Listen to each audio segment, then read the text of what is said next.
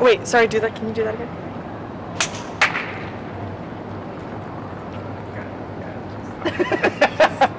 Just go. Right?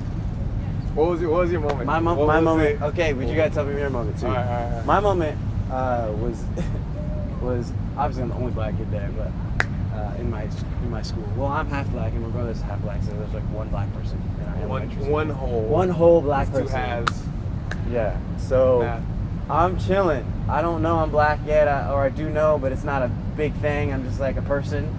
And then this dude from South Carolina comes. South Carolina. This kid from South Carolina comes. Right. And he. White kid? Black kid? White kid. He was a triplet. There's 3 of them. He was the bad one. And he was like, I don't know, we're playing football or something, and he doesn't, I don't know, we get in some kind of scuffle, and he calls me a nigger. He says that to my face. And then he says my skin looks like poo. I'm in 3rd grade. So it's 3rd grade. And then I hear it, and I don't really know how to feel about it, because I literally don't even know what the word nigger means. I've never heard it before. But you just I've never feel the hate. I feel you don't I necessarily feel it. know. I feel like it's a bad thing to call somebody, but I don't even know what it means. I literally don't know. Had you heard that before? And I don't even know. I've never heard it before at that time. I'm like, what? 9 years old? 8 years old?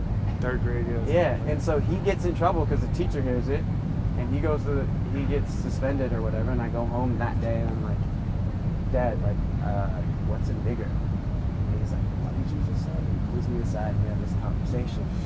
And that's when I kind of realized, oh, I'm different. Like,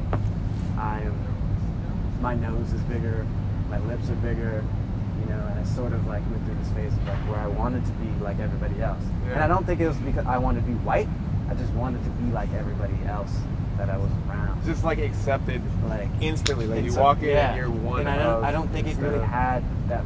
It obviously had something to do with race, but I think it was more so. All these people look this way. I want to look that way, so people don't say those things to me. You know what I mean?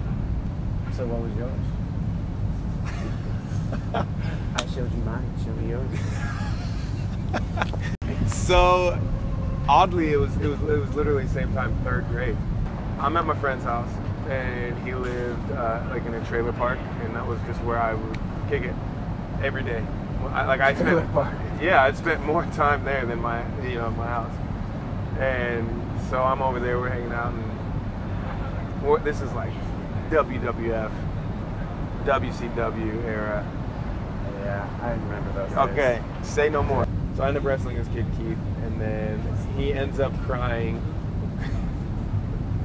I laugh because he ends up crying because we're wrestling, and then I stone cold stunned the shit out of him.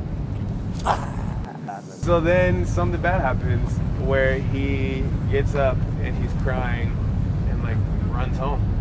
Like he just runs home, and we're like, whoa, like what happened? Like then I wouldn't say 30 seconds later, coming marching across the street is his mom, white woman who is very angry.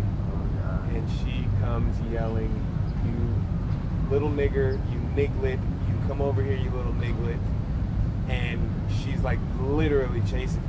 Oh my god. Like it's funny now, so racist. But it's also like an awkward, funny laugh of like, funny. I don't know what to do. It's I'm not laughing really funny. because it's not funny. Like crazy. This is a grown woman chasing a little. And this is the 90s. 9-year-old. 90s, early 90s. Or yeah, this would have been almost 2007. Yeah. No. Yeah, if you're 8, I was born 89, so 97, 98. Yeah, she's literally chasing me. Like I'm running up the street, she's chasing me, calling me a little nigger, a little niglet, and literally trying to capture me to put hands on me. Capture you? Yeah. Oh my god. And so at that point, that was when I was like, that was a realization. Do you know what it meant?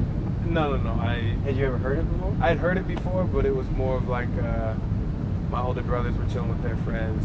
Yeah, and then like they would be watching like a movie or a video or something, and then I would like be passing there, and then it was like that moment where like you walk in and your parents are like, get out of here, and like you know like like a sex scene's on TV or something, and they're like, no, get out of here, what are you doing? Come on.